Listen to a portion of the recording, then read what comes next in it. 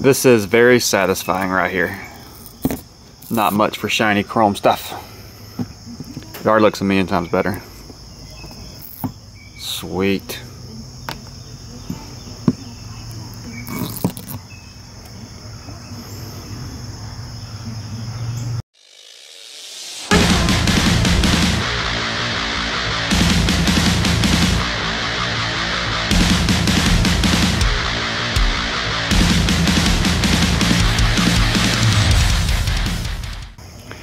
How's it going, guys? It is extremely early in the morning, especially for a guy that works third shift. But got Squeak here. Like I said, she made it back to the house, rightfully named because of the squeaking belt or whatever squeaking.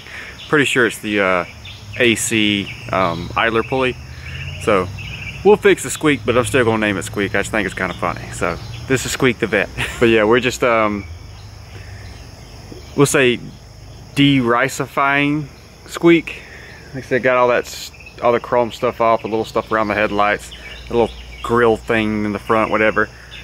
But that's not what this is about, because that's simple, stupid stuff.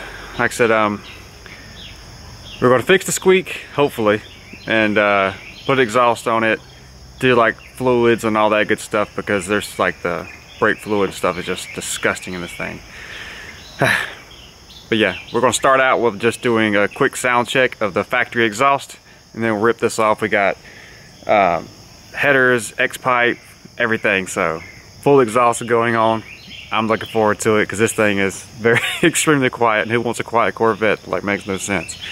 But anyway, we're gonna dive right into it and get started. So let's get to it. All right, y'all, we got the Corvette in there. That in itself was enough for me to regret all life choices right there. What a pain, Jesus.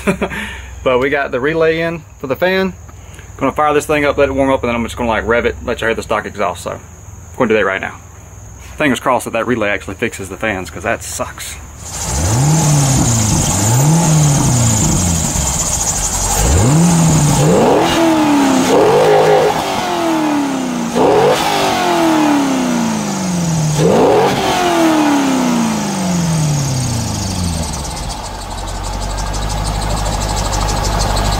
All right, we got the majority of the old exhaust out of there.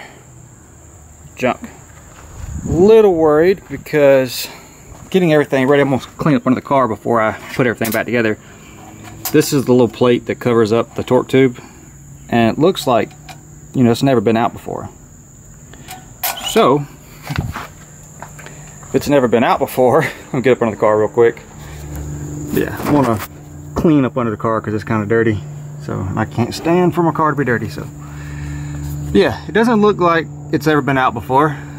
And if that's the case, that means that this is the original clutch. And if this is the original clutch, it's got like 140,000 miles on it. So I don't know if that's a thing or not, but it definitely looks like it hasn't been touched. And I'm not looking forward to messing with putting a clutch in a Corvette, because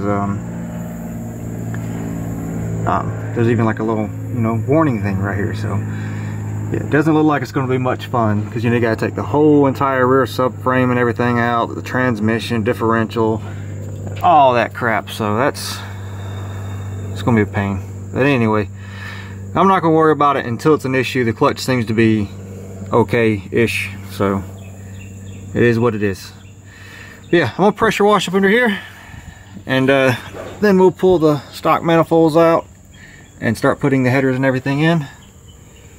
So, up under the car, it don't look too bad though. I know these are gonna be like weird angles, but it is, you know, can't get the car up that high. So I was kind of worried about the bottom of the car being like, you know, beat up and scratched up, but it's not too bad. Really don't see any damage. So yeah, just gonna get it cleaned up since I'm already up under here. Get it cleaned up, throw the exhaust on it, and we'll move on to installing the lowering bolts and everything. So, all right, enough of me rambling. I'm gonna get back to it. All right, it's not perfect, but definitely better than what it was.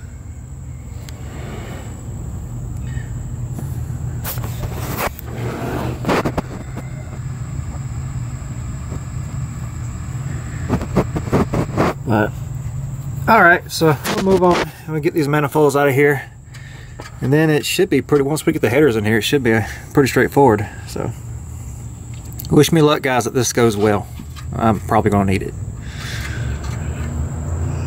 All right, as you can tell, a considerable amount of time has passed, but we're making good progress. Just my OCD of trying to clean everything up and do. I mean, I've added a bunch of stuff to the list. We got like transmission fluid, differential fluid, you know, you name it. We're gonna do brakes, flush the clutch, because look at this, it's disgusting.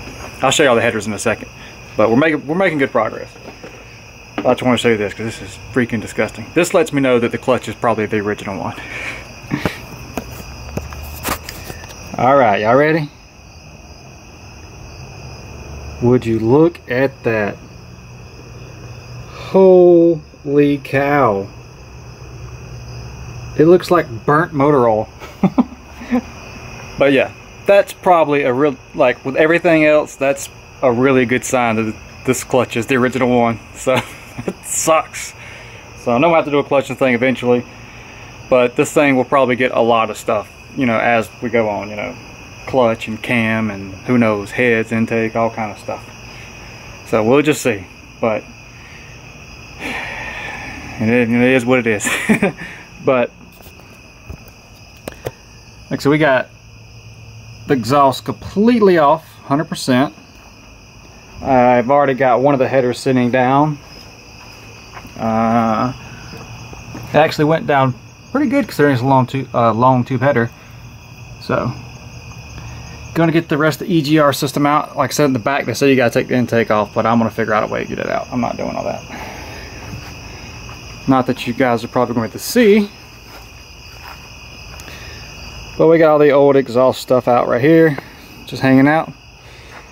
So, but yeah, I'm probably going to mess with it a little bit more tonight. Like I said, I was hoping to get at least the headers on so I could like crank it up with just headers and stuff like that. But I want to be kind to my neighbors and not, you know, fire up a car at like 10 o'clock, 11 o'clock at night with just headers on it. So I'm gonna continue working with it. Probably get like at least get, you know, the fluids changed and stuff like that. Maybe I'll finish the exhaust tomorrow. Why am I holding the camera that way? So yeah, I'm gonna get the fluids and everything done, and then we will resume probably in the morning. I'll finish getting the exhaust done, and I'll let y'all guys hear what it sounds like, and get the lowering bolts on and all that good stuff.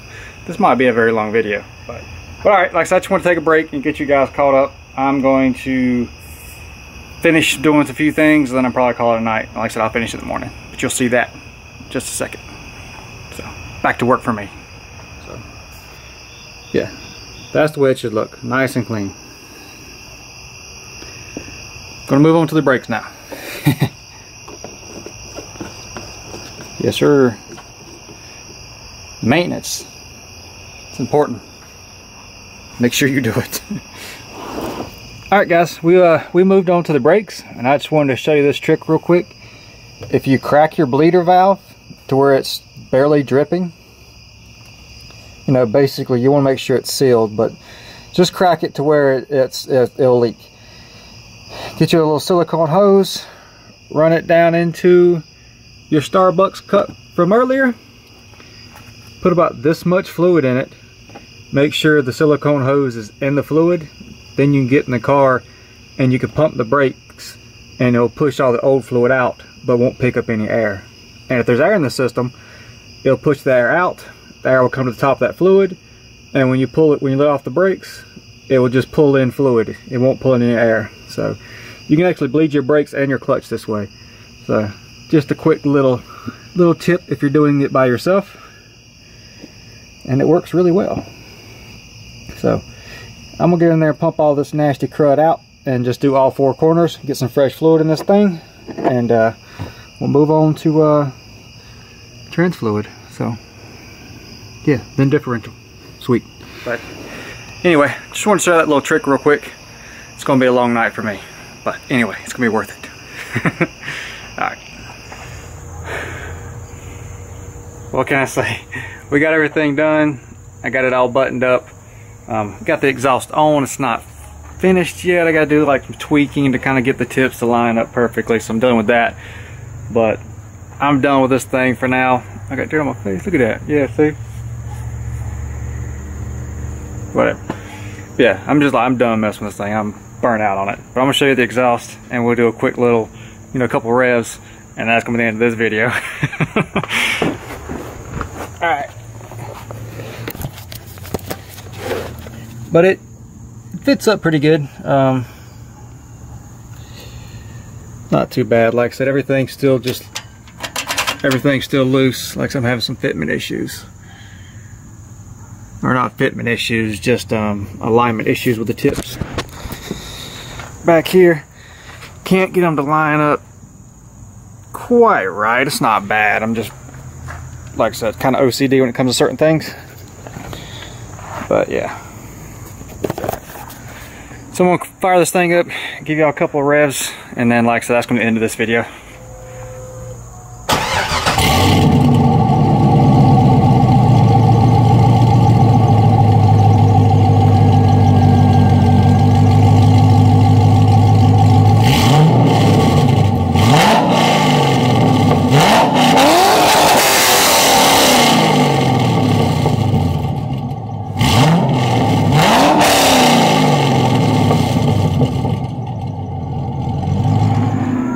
Alright, but yeah, that's pretty much it. I think it sounds pretty cool. It's not too loud, but loud enough. Like I said, got all the fluids done. I even did oil, fresh plug wires, diff fluid, transmission fluid, brake fluid, clutch fluid. So I'm gonna finish up the exhaust, and the next video we'll put the lowering bolts on and take this thing for a spin. So it's looking pretty good, but I'm just burnt out for now. So I think this video is gonna be long enough anyway. But like always, guys, I appreciate you watching. Make sure you subscribe, stick around, all that good stuff. As always, it's greatly appreciated, and we'll see you on the next one.